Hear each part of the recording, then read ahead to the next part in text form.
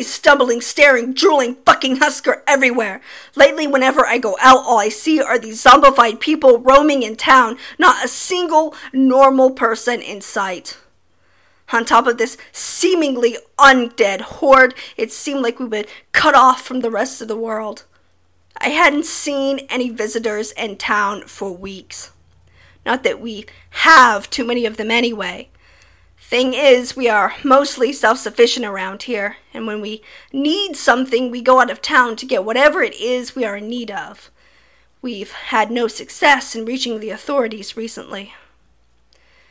I think all of this began the day that Max Wilson had walked all over town begging people for water, screaming at those who refused him that they were part of a group called, according to him, the Lizards. At the time, I thought the old geezer had lost his mind, considering that he was carrying his hunting rifle with him.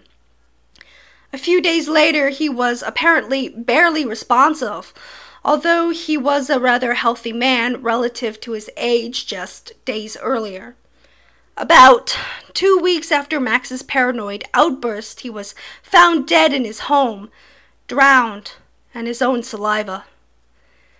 A few weeks after Max's passing, one night as I was making my way home from work, I came across a young man. He was crouching on the side of the road, shivering like crazy. I approached him to check up on him, and when I touched the guy, he turned to me and hissed like some wild animal, drool flying out of his mouth in my direction. He had this blank stare on his face, almost as if he was watching right through me. I didn't even have time to react before the man straightened up and ran off into the darkness with a distinct limp to his gait. I dusted myself and continued walking home, assuming he was some junkie who took something nasty that night. The signs were written on the wall. Whatever had killed Max started to spread like wildfire. In a matter of days after my encounter with the man on the side of the road, numerous cases of trembling, blank-stared, and drooling people started appearing throughout the town. We flew into a collective hysteria and imposed curfews and became awfully suspicious of each other. It seemed like we were facing a real zombie virus outbreak. Except in reality, zombies don't try to eat brains. They simply waste away after turning into a mindless husk after delirium strikes as the result of an unquenchable thirst. The town was overrun by this infection. In a matter of days after the initial outbreak, the majority of the residents became infected through contact with other infected or their own bodily fluids, most commonly saliva. No one was safe, including my family. A few days ago, I woke up to the feeling of someone standing over me. I opened my eyes to be greeted by my wife and kids. My sweet Marissa jerked the children close to her as her eyes grew wide. Making contact with mine, dumbfounded, I asked what was wrong, and she and the kids stepped back as she yelled out at me the name of the man who had abused her when she was a teenager. Shocked, I shot up out of bed and tried calming her down, but she had become more hysteric. With each attempt I made to grasp her, I tried calming her down for what seemed like hours, but she panicked. Eventually, we filled the apartment with screams and children's crying. Despite my frustrated attempts at reaching my wife, she took a step back for each movement I made towards her.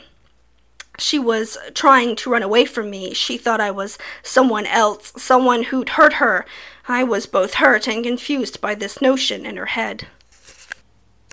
Our argument became heated, and I failed to see us entering the balcony, where she slipped over an empty bottle that was lying on the floor and knocked her head on the ledge. A sickening thud sound rang in my ears as she fell onto the floor, staining the ledge and floor beneath her with blood. Her death was quick, as shards of her skull most likely penetrated some of her brain matter, killing her on the spot. At that moment, everything died out around me. Seeing my Marissa's limp body prone on the floor made me forget about the whole argument. As I lunged toward her, grabbing her body, crying at her to do something, But Marissa didn't do anything.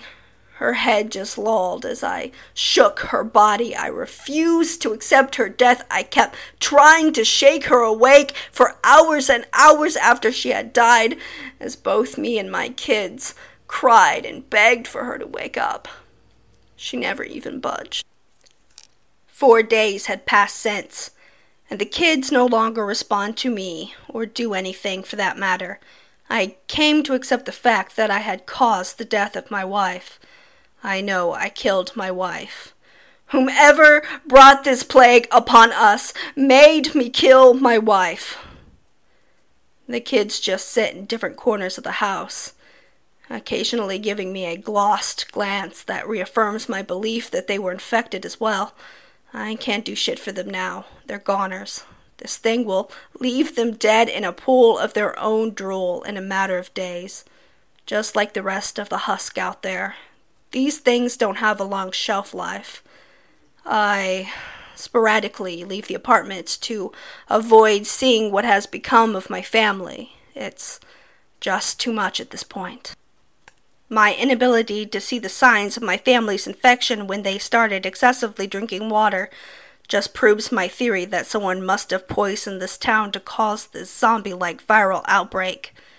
Marissa's body reeks of death now, but she still looks so goddamn good. Might as well show her some of my love. But first, I have to moisturize my throat a little. I've felt extremely thirsty for the last couple of hours.